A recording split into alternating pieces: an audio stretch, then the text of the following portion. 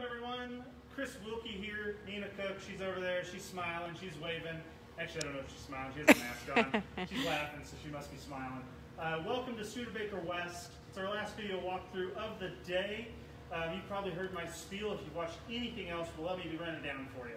So, number one, masks are required within the halls, in the common spaces, hallways, all that jazz. So make sure to bring a mask. You will be issued 2 of these when you arrive, free from Ball State University. Yeah, so you get those 2. Nina actually has one of them on. They kind of look cool. I mean, if you're trying to, no, just kidding. They have a Ball State logo on them, so that's how you know they're from us. You have to have those on to move in. Move in.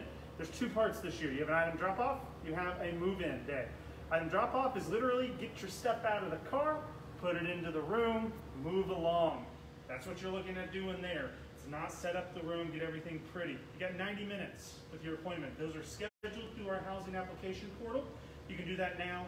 Appointments start next week. Move-in day, you can actually move in, bring your stuff in. If you have other stuff from home, and you can actually set up the room that day. Those are the August 19th and August 20th. Premium plan comes first, standard plans comes that next day. You're welcome to move in after that, but you can't move in any earlier and stay the night before those. When either of those days, you can only bring 2 people to assist you and yourself, so total of 3 people total.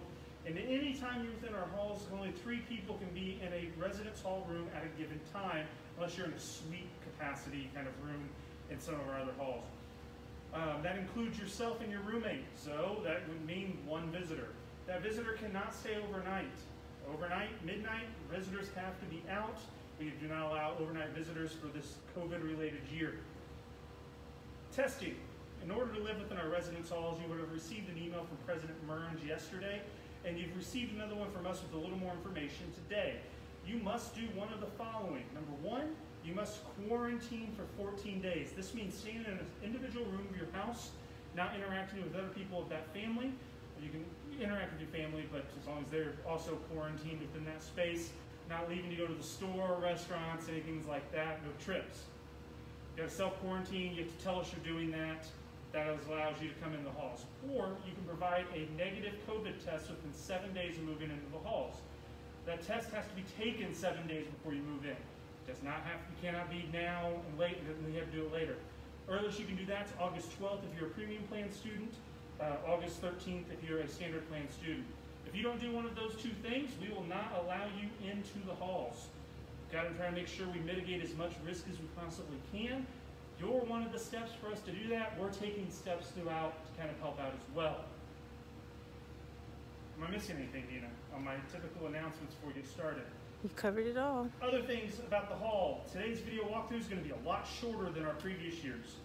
Partly because some of our amenities aren't going to be operational to start. So, fitness rooms. We're still deciding exactly how those will look. Most likely, they will be limited to 2 people at a time. And you have to go and use those. If you're a 3rd person, you're asked to wait until 1 person leaves. Dining. I'm not going to tell you how dining works because dining can do that. But this hall does have a micro cafe here, so you can use that with your swipes. Front desk is going to have limited options of what we can do here.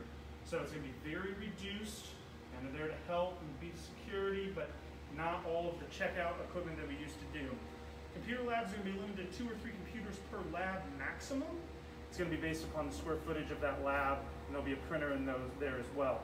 Recreation rooms such as like ping pong, pool tables are going to be closed. Kitchenettes will be closed.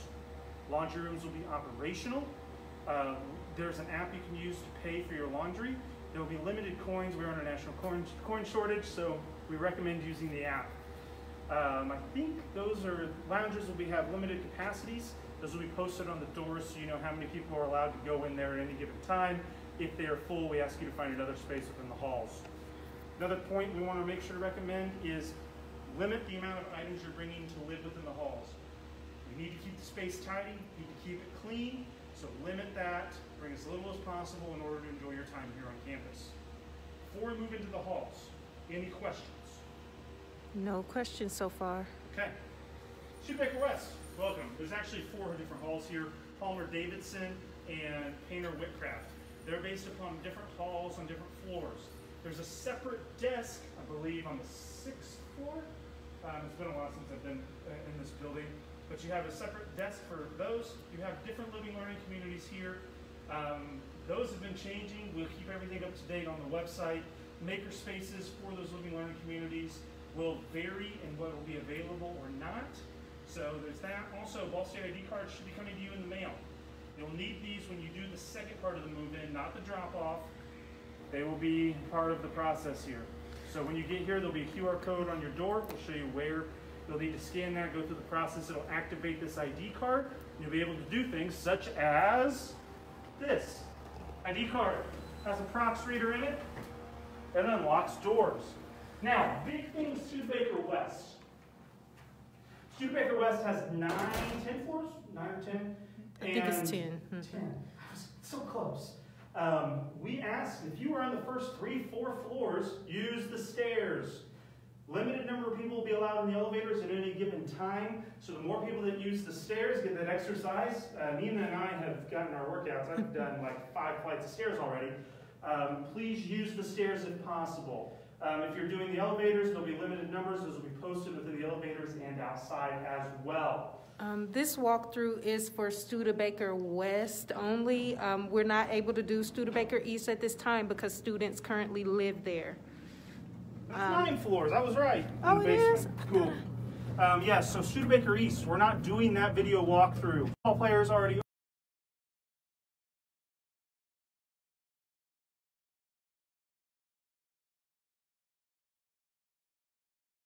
Those are posted on the Ball State Housing website and the Ball State Housing Facebook page, along with the YouTube page. You can hop on there and you can check anything out. This video walkthrough is more focused on the rooms and the bathrooms than any of the other spaces. We've already showed you those. If you want to see everything, hop over to the Ball State Facebook page and watch last year's. This year, we have so many we're trying to get done. My phone is at 30, probably less than that % now. We're trying to get you the important information so that you have it, and then we can make the changes as we go. But if you have questions, post them below. Nina will be reading them off. She'll try to answer some. I'll try to answer some. Let's go see a few rooms. Oh, yes, the connection must have went out while we were on the elevator, but we're just not able to do Studebaker East because students live there. So for safety, we're not going to go in there. Also, the kitchenettes will not be usable at this time.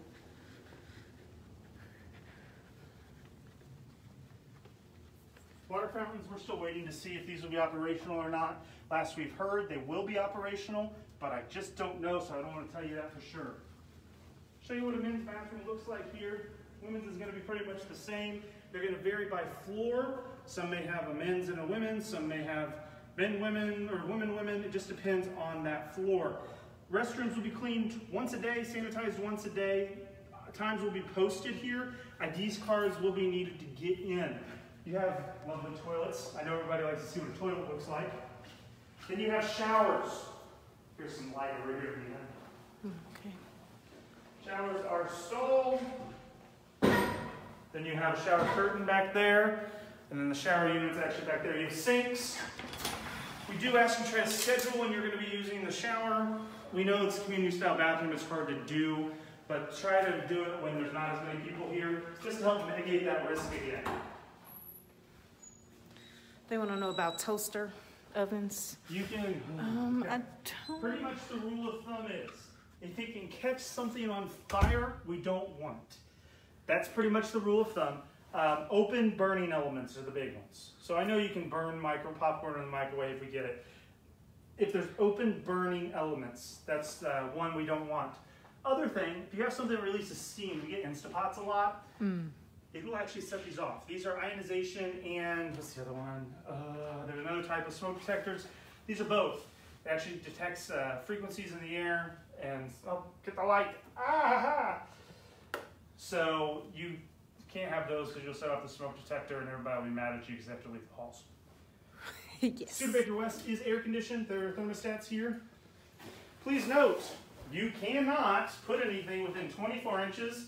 Well, of that vent there, we do have this in that area, but if you block this, it becomes very humid and stuff grows. We don't want that. Keep space. You have a thermostat, you want your air running at all times, well, or heat to keep air movement through the halls. Studebaker West has an interesting feature, this lovely bulkhead that runs through almost every single room. That prevents us from having stacked or loftable furniture. So you can actually get these up as bunk beds, and or you can stacked use like risers. Risers, just like you see here, but no lofting. So I'm sorry about that. Mattresses are twin extra long. I'm gonna hop on this one because it's easier and lower. With these, they have a firm and a soft side. My boss has asked that you try to keep your head away from your roommates as much as humanly possible. So if Nina was over there on that bed, I would lay like this. Her head would be over there. When you're sleeping, that's the most time you'll be around someone breathing while you're on campus in an extended period of time. We ask that you try to limit that if possible. With these bed risers here, and I know all bed risers change, you're looking at 33 inches underneath that, 41 and a half there. You can see that differs from 25 and a half there. Twin extra long, as we mentioned. They're 81, I think. Nope, 85 and a half. Room dimensions, approximately 10 by 16 feet. Each room is going to have 2 beds, 2 desks, 2 wardrobes, 2 dresser units, 2 chairs, 2 trash cans. Okay, so I'm going to start measuring here in a second so we can get all the information that you guys need.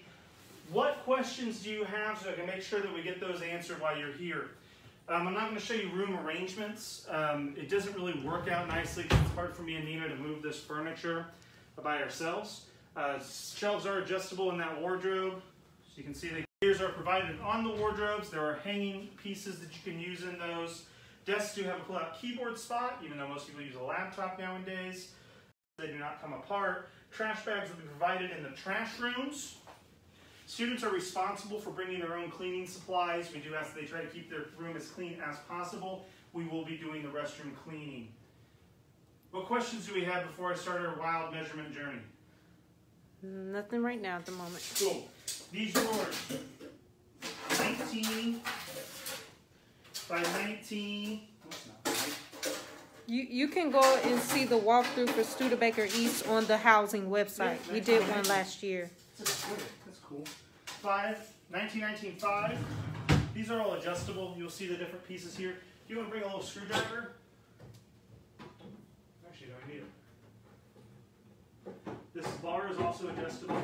It can be adjusted down and up. It's going to be 18 with the shelf. Total unit, I think these are 6 foot tall. 74 inches there. From the ceiling, it's going to vary by room, of course, but it's going to be about 20 inches up there. You have the bulkhead in place. It's going to be about 13. This unit overall, 45 across, and it is 23 and a half deep. Any questions about the wardrobe before we move on? Let's see. I don't have a question about the wardrobe, but how many bed stackers can be used, safely used? One. Probably would want to just use so one. This is pretty stable. But if I put any more on there, it would be it's a unstable. bad idea. So one's the answer to that question. We've already measured that. Let's go ahead and... No, we don't have a printout of the dimensions, just these videos. Yes, the students are, we have to close the kitchenettes and... 36. Yeah, sorry. By 24.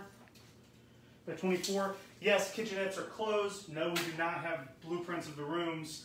Rooms vary in size. This is kind of your guesstimate of things right now. Wait till you get your room and you can see everything. Yes, there are 2 spaces for each student. If you want to bring an Ethernet cord, you don't necessarily need an Ethernet cord, but if you want to use one, there's one Ethernet port. Oh, is here. it just one? Okay, just I one thought it was Ethernet 2. Port. It'll be orange, and you can use a splitter or a switch. No modems. 19 that way, 5 that way. Doors are the same. It's 24 inches off the ground, and not that heavy to move. Yes, these beds are not bunkable because there's this. They're bunkable. Oh, wait. Not in this hall, right? No, they're not bunkable. Yeah, because there's this big barrier. So. Yeah, and if you put them, if you stacked them, you'd actually have about this much room. In the top one, we don't allow that, so no. Let's see. You can have one more person in the room, so 3 people, but you cannot have any overnight guests. Dry erase boards posted with a little pin board there. You do have some towel racks behind it. Doors. You want to step over here, Nina? Yeah. You have a pin board in the back of the desk there. 42.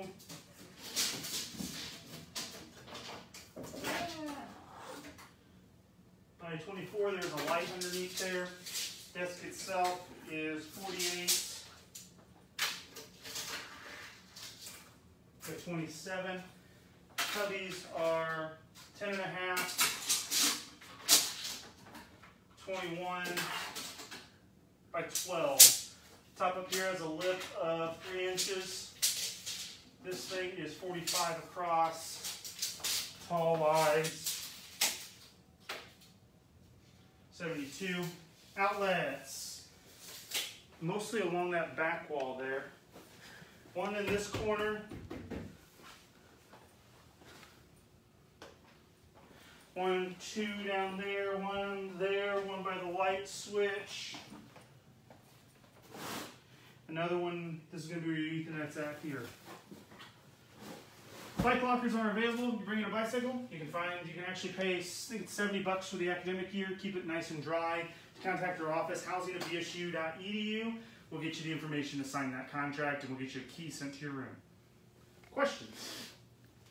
Any more questions? Can the beds be bunked in front of the window? No, they cannot be bunked in this residence hall. The ceiling is not high enough in this residence hall. You can have risers. This is what you can have. But they cannot be put on top of each other. Any other questions? Any other questions? If not, I want to thank you guys for joining us. If you do have additional questions, please post them on the video. We'll try to answer them as soon as we can.